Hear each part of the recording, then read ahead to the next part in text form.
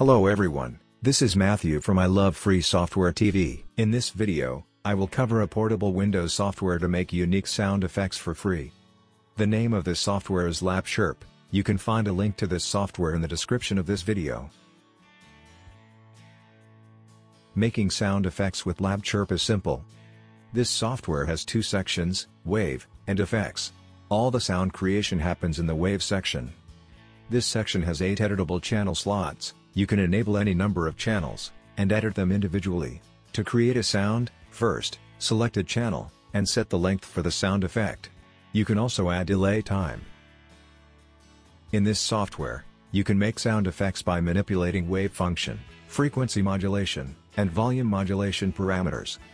You can set a value for all these parameters, and select a wavefunction for each parameter.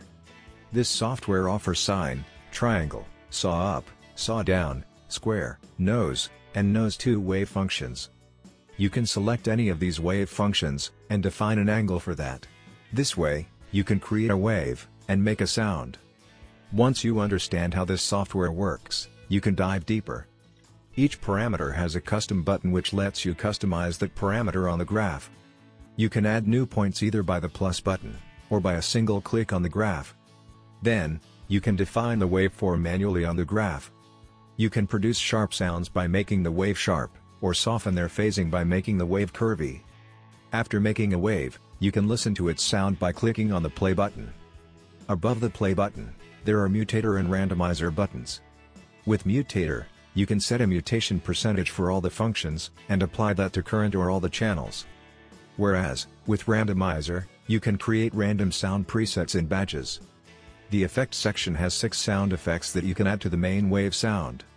For each effect, you can set the delay time, decay value, and interaction. Then you can apply that effect to any or all the channels. This way, you can add any number of effects to your sound. After creating a sound effect, you can set its audio quality in the Quality tab from the menu bar. From there, you can select the bit depth and frequency for the audio. Then, you can save the sound as a Lab Chirp file, or export it as a WAV file. This way, you don't have to deal with any knobs and complex menus. You can simply make your own sound effects by defining a few parameters.